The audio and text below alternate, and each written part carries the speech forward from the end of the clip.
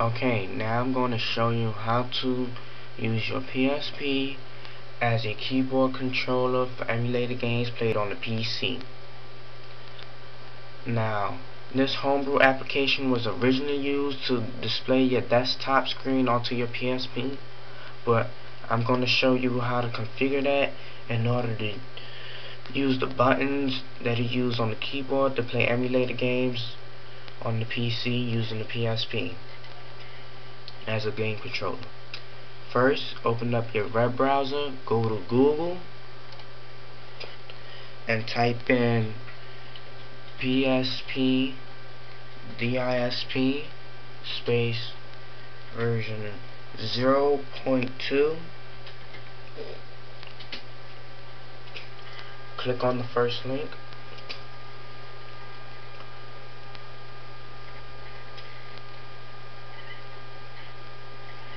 Let me just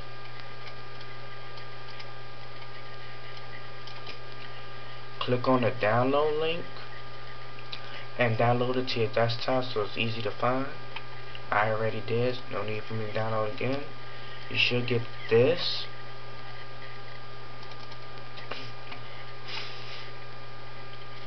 And this is going to run a tad different for Windows Vista users, but it should work just fine. So next, insert, next, see next. Make sure you install it in your default hard drive within program files. Install. A few windows should pop up. That should be fine. Just let it do what it gotta do.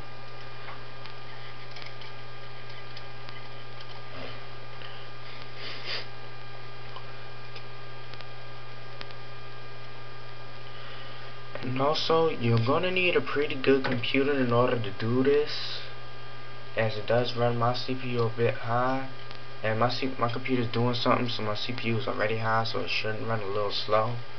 But it should work just fine. Now this is gonna ask you to connect your PSP to your computer through the USB.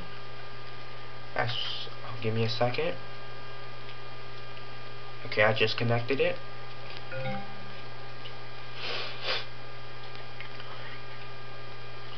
Now it should automatically pick for you. Just click on copy files. Should say successfully copied. Then that's it.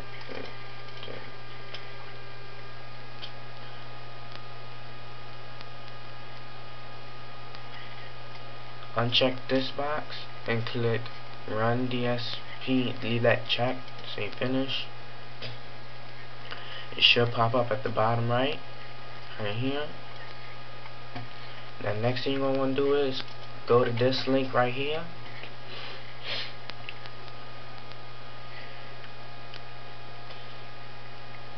Pause the video if you need a little more time. Should take you here.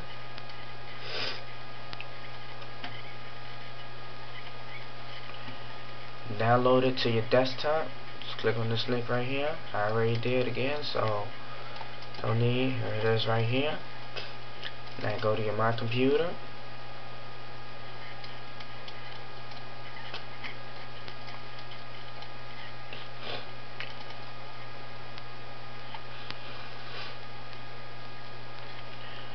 Go to Program Files.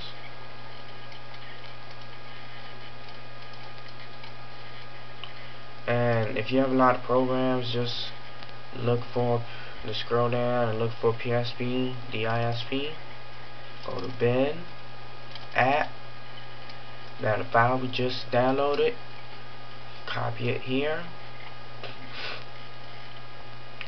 Say yes.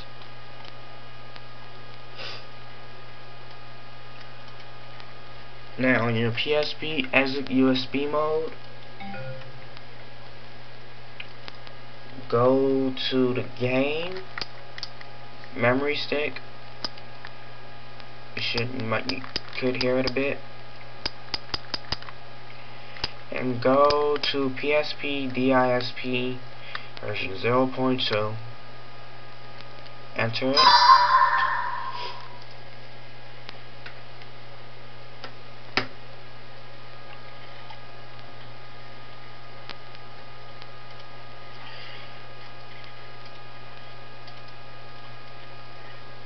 Also, check this site out. It's a really good site.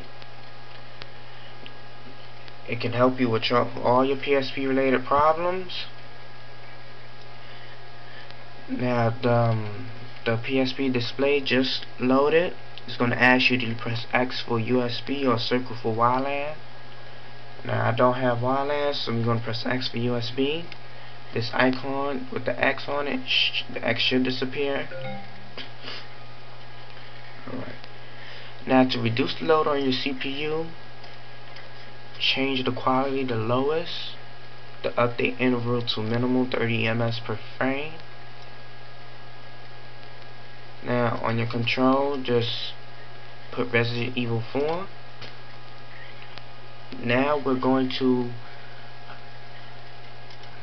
load a emulated game.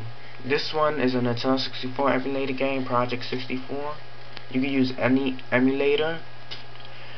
Find its control editor, and when it asks you to input buttons like this one, I click on it, and then I'm gonna click the left analog from on my PSP, which should be 8.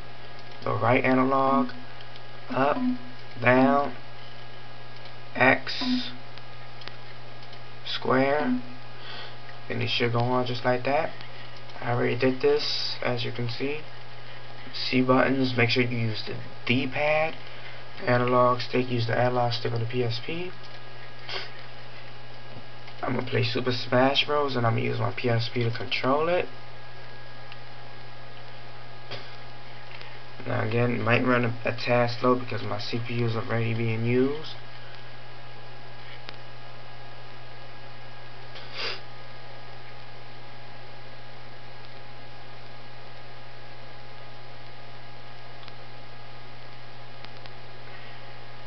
Now it doesn't normally go this slow, but like I said, my CPU is being used. And you see, and it should be moving with your PSP. Now that that's done, a download link to the files I just used should be in the right hand corner.